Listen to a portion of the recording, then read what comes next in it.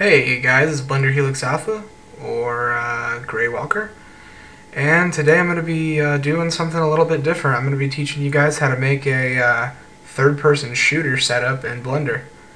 So yeah, I learned how to do this a long time ago, and ever since then I've just been growing in Blender, and I'd like to teach you guys how to do it. So we start off with the default setup in Blender. We just open Blender and we're going to delete our camera and our light, space, add mesh plane, and just as a note, I'm going to be going a little bit fast here. We're going to size that up with S.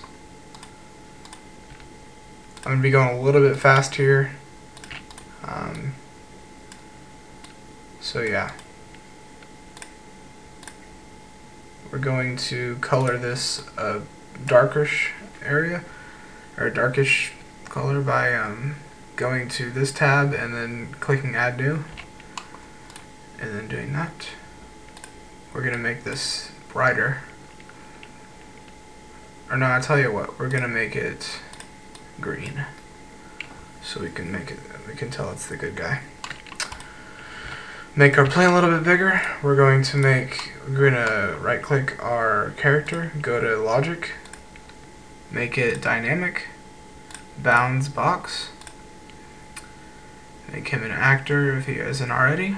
We're going to start by giving him controls, add a sensor, add an actuator, and add a sensor, controller, and actuator. Link them up. Go to your sensor, make it a keyboard sensor, make it W.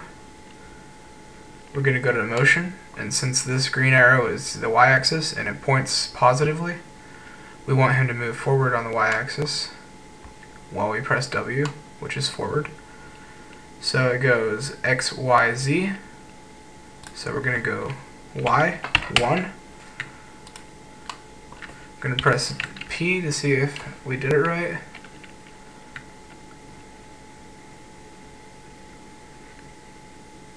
Looks like we did, but it's incredibly fast. So what we're going to do is 0.05. See if that's a good speed. It looks like it is a good speed. So what we're going to do is add another actuator and make this one negative 0.05 for backwards. We're going to make another controller, and we're going to make another sensor. We're going to make it a keyboard sensor, and we're making it W, or S, so it'll be going backwards and forwards now.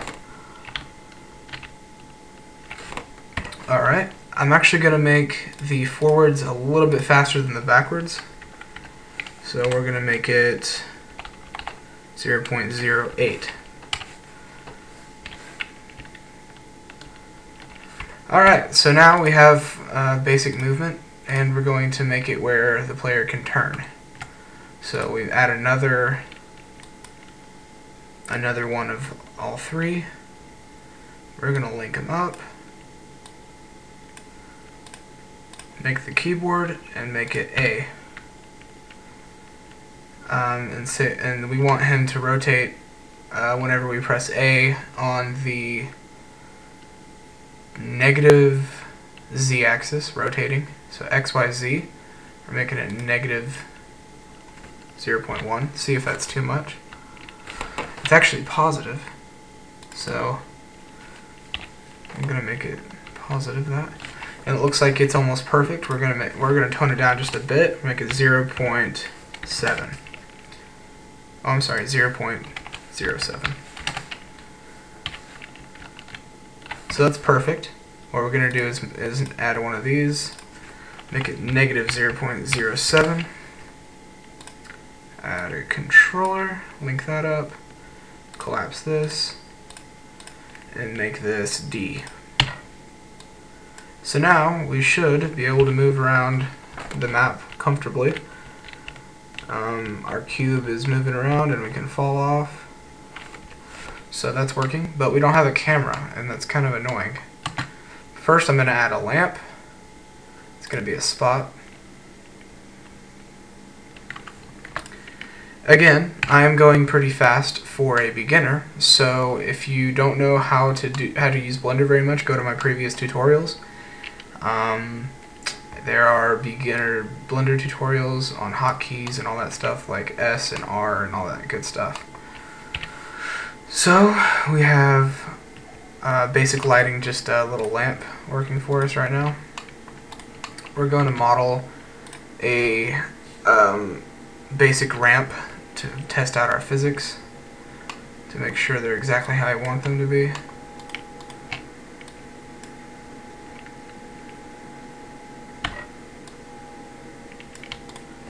I'm going to Control J that so we don't have any physics issues. We're going to press P, and it looks like our ramp is working perfectly. Alright, so we're going to space add a camera. And we're going to move our camera behind our character.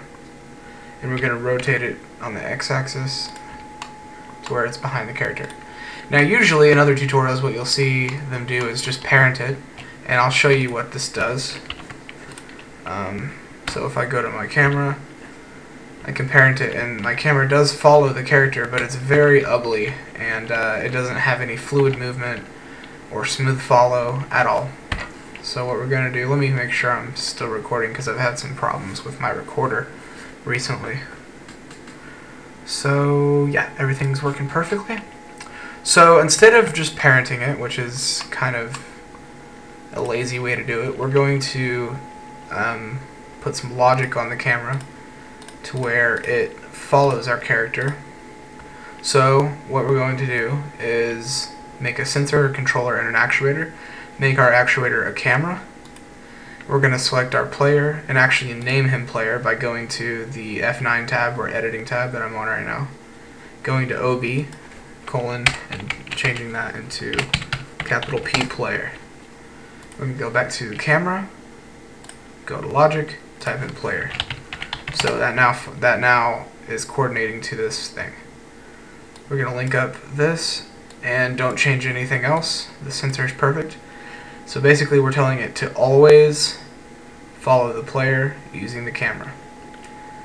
And if I have this correctly, what we're going to do is change the X to the Y, make the minimum, I'd say, let's try 5 at first, and the maximum 10. Height, I'll just put it at 5. Press 0 on our numpad to go there. Let's test out what we have.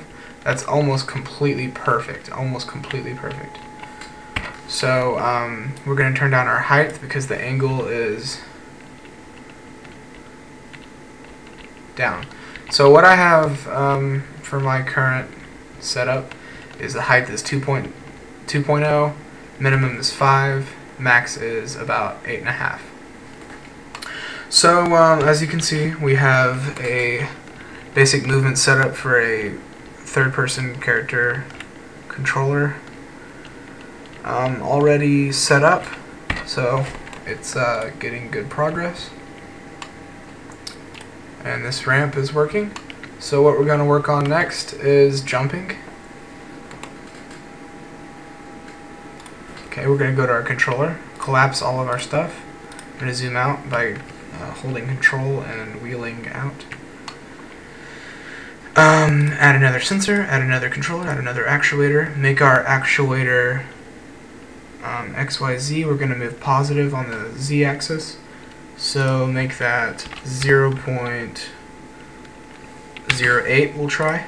We're going to link up all of this and make it a keyboard and on spacebar. So we can go to our camera and test this out. Looks like it's working pretty well. Looks like it's almost perfect. So I'm pressing spacebar and jumping around. So that's pretty cool. What we're going to do now is a little bit more in depth. And let me see how long I've been recording. Cool. We're going to make a cylinder.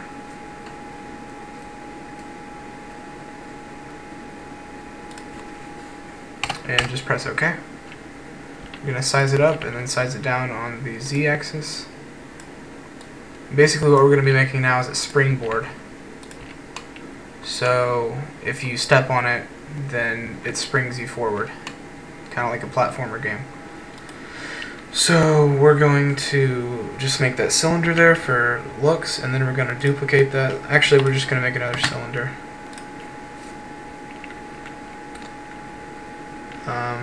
Press OK.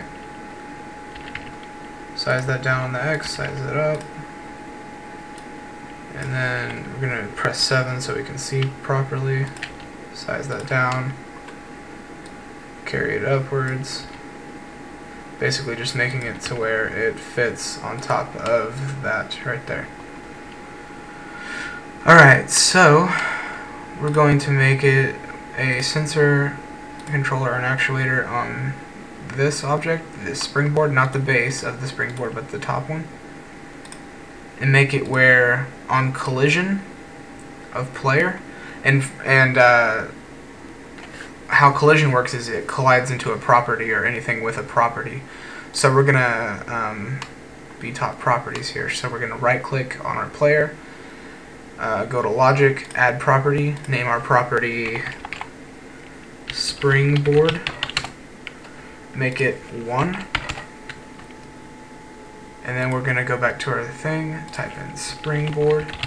So if this collides with this, which has a springboard property, we're gonna connect these. If this collides, it's gonna play this animation. We're going to make a timeline. So go to our timeline, right click, split screen, timeline,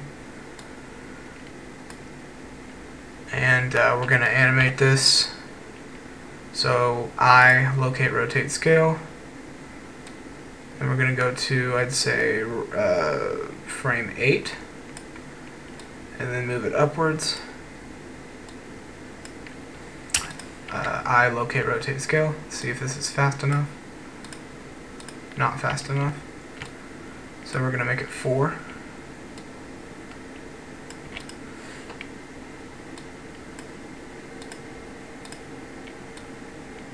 See if this is fast enough. So we're going to use that animation for now. So we're going to go to our actuator on the springboard, go to IPO, make it start at 1, make it end at 4, and make it just play it.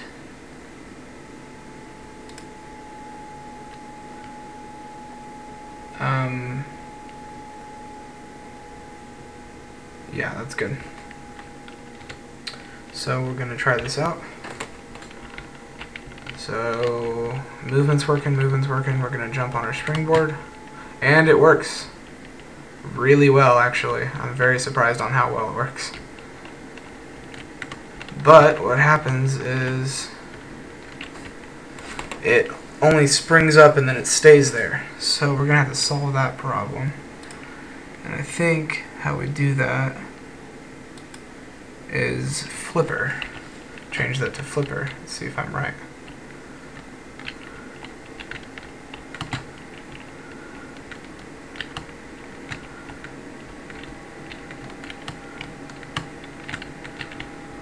Can't get on top of it. Fail.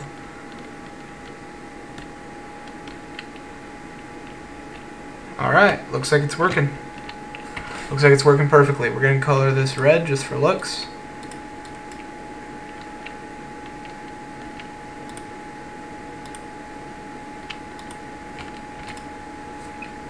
So yeah, that's the springboard.